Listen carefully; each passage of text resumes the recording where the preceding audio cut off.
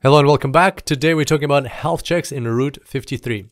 A very powerful tool. Let's see what it's all about. There are three types of health checks. The first one is the endpoint health checks, also called, well, can be called. I call it the vanilla health check or the very ordinary health check. Here we have a health check. Its purpose is to monitor an endpoint, for example, in EC2 instance, and check that is healthy. And let's say if some time passes, the EC2 instance is unhealthy, then the health check will be able to spot that and report that it's unhealthy. How does that happen? Well, in the background, you have all these checkers around the world. They are the ones monitoring. They're sending HTTP or HTTPS requests, or you can set it up to be TCP only requests to this endpoint. And they're doing so at roughly every 30 seconds. Each one of them is doing this roughly 30 seconds. And there's, for a health check, there will be 15 checkers assigned. So you have 15 checkers sending requests, each one of them sending requests every 30 seconds. They're not coordinated in terms of their time. So it kind of comes at random overall.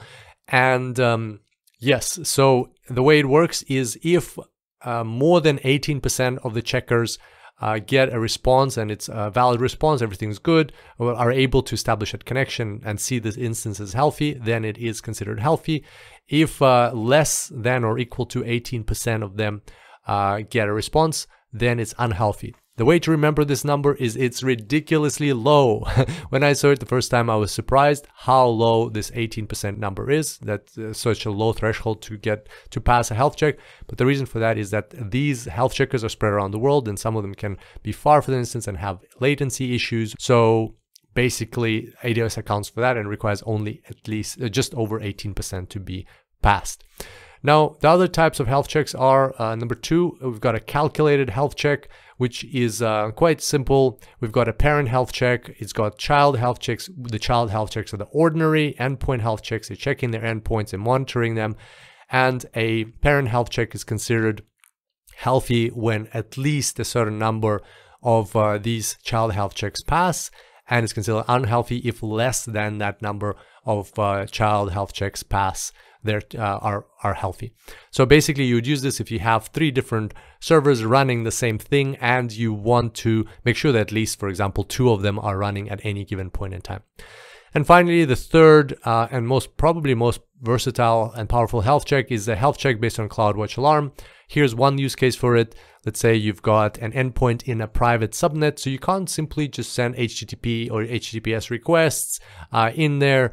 What are we going to do? Well, that's when you set a CloudWatch alarm to monitor this, in this case, EC2 instance, and you set up the health check to monitor that CloudWatch alarm. And the state of the health check will depend on the state of the alarm. So that's what a health check on a CloudWatch alarm does.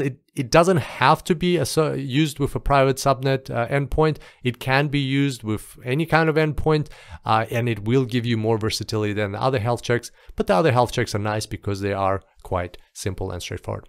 So here we go. Look out for questions about health checks on the exam, and look out for how they work and these little parameters about the health checkers in the background and the calculated health checks and things like that. Here's a quick summary of what we discussed. I look forward to seeing you back here next time. And until then, enjoy the cloud.